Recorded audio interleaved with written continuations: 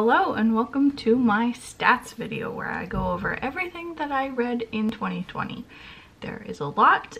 I'm actually really interested in stats and I've been keeping up on these all year, so I have all of the pretty charts and stuff, so I'm very excited.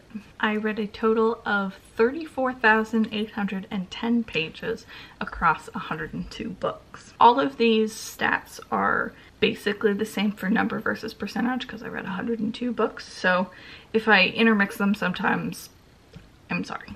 We have ownership, so these are the books that I got from the library versus ones that I have on my physical shelves. 70 from the library, 32 me. This number's a little bit skewed because my new practice going forward, or I started in 2020, is that I get everything that I can from the library, and then after the fact, if I really love it, I can purchase it. So that means that I only have books that I really love on my shelves, but it also means that like I have quite a few physical books that I've never actually read physically, but yeah, they still make me happy. For star rating, my highest is 4 stars. I have 38 4 stars, followed by 5 5 stars. And then I have 23 stars, 10 2 stars, and 2 1 stars. That's a really nice looking pie chart for a lot of really good books.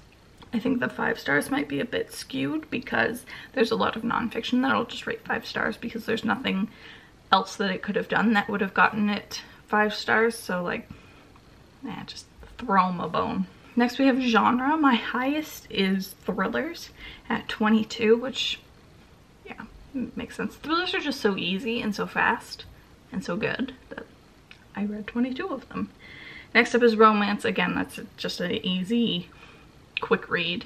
Romances are really good for getting you out of a slump, even a small one. And then I have science fiction at 14, and then a bunch of other little ones. The ones on here that are interesting are poetry at 3. I tried to give poetry a chance this year. That's enough of a chance. Some of these I had a hard time categorizing, like there's fiction and contemporary on here. Sometimes I just kind of had to fudge things, but at least you get the idea. We have author gender. I have 28 male and 74 female. If I have any books that are by more than one author or anyone who's non-binary or anything like that, they usually just go into the female category. I might try to expand that out in the future, but that's what we have right now. Next up we have format. So this is physical books versus ebooks versus audiobooks, and I always have like a surprisingly even split. 32 physical books, 36 Kindle books, and 34 audiobooks. I try to mix them up just for my own sanity. That's what I like. Next up we have pages per month. I've started tracking my reading by pages rather than by books because it encourages me to read longer books. I also have split out this sometimes into not including audiobooks just for my own sake, but I didn't feel like including that in here. So my worst month was January and my highest month was May. You can see when the pandemic hit in March, my reading actually went way up, which I know didn't happen for a lot of people, but I'm very thankful it did for me. Current books. This is one that I just thought was interesting. It started off as just me tracking how many 2020 releases I had, but I expanded it out. Like a third of the books that I read were 2020 releases, which I think is really impressive, especially considering like I just use my library for everything. 39 books published in 2020, 24 in 2019, 10 from 2018, 8 from 2017, 4 from 2016, and then anything older than that, there are 17 of those. I don't know if that's impressive or just natural. I'm not intentionally trying to read newer or older titles. I just think it's interesting. Let's go over my Goodreads stats. The shortest book I read was Old Possum's Book of Practical Cats by T.S. Eliot. This is a poetry collection and it is very short.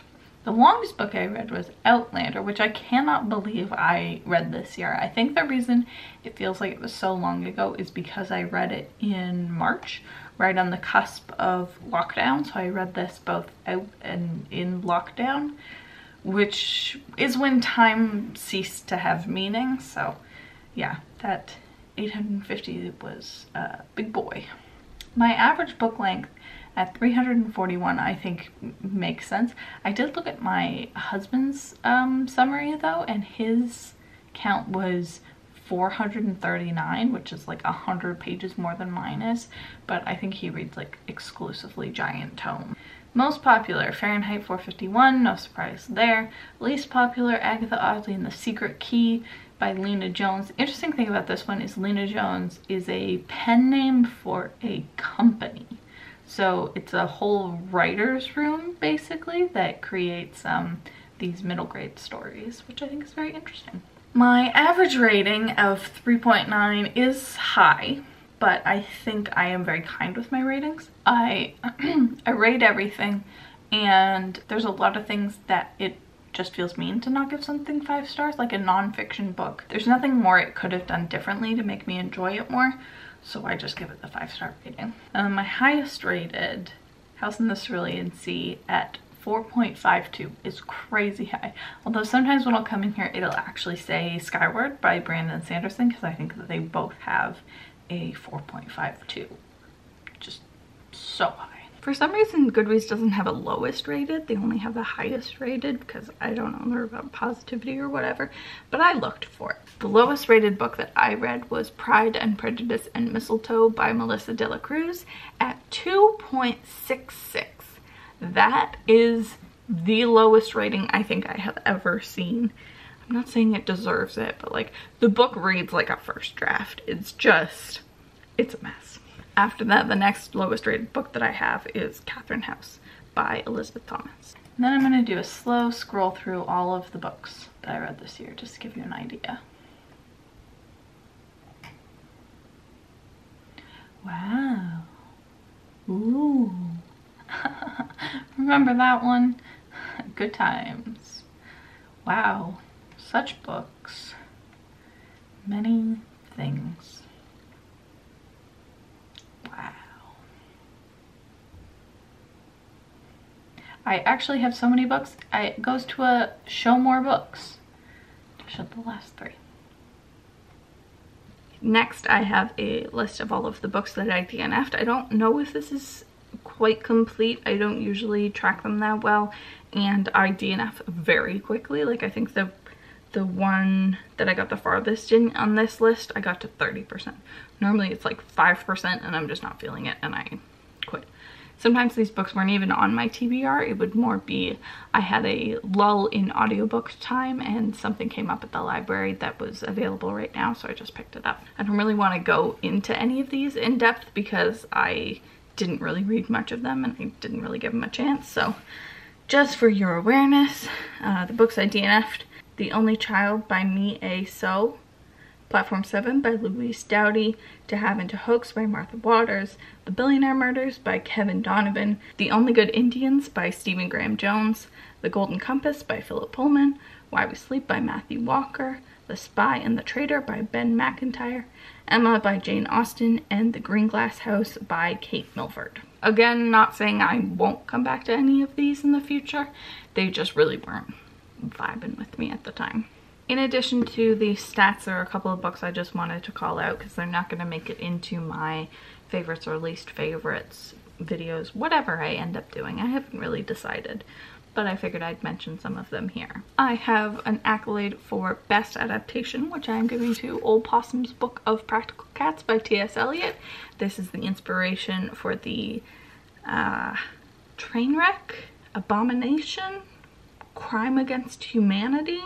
That was 2019's Cats. If you have not seen it, do yourself a favor, and I can't say and see it, do yourself a favor and think about watching it because it is an experience to say the least. The accolade for the best reverse adaptation is One to Watch by Kate Stayman London. This is a Bachelor ripoff, essentially. The show in this book is called The Main Squeeze, but it is unashamedly just a Bachelor ripoff. There were a couple of thrillers that I wanted to mention. The accolade for the twist that I saw coming but was still shook by is The Wife Between Us by Greer Hendricks and Sarah Pekkanen. The award for the most number of subsequent twists, I guess is the good way to say it, is Goodnight Beautiful by Amy Malloy. I actually had a sticky note on the cover with just like all of my hypotheses and questions that I needed answered in this book. I was obsessed while reading this. My favorite what the hell ending was Lock Every Door by Bradley Saker. That was a wild ending that I cannot stop thinking about, and I highly recommend it. And then I wanted to have an accolade for most unique read or something like that. Really, I just wanted an excuse to talk about House of Leaves by Mark Z. Danielewski. This is one of the most unique reading experiences I have ever had.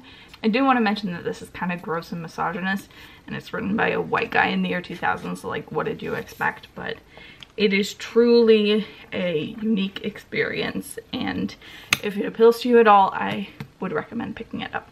You need the physical book. She's a chunk. But like, look at it. You need this book. You need this book. And then we have the book that made me cry the most, which is You Deserve Each Other by Sarah Hogel. I don't really know why this made me cry so much. I don't think other people really cried in it.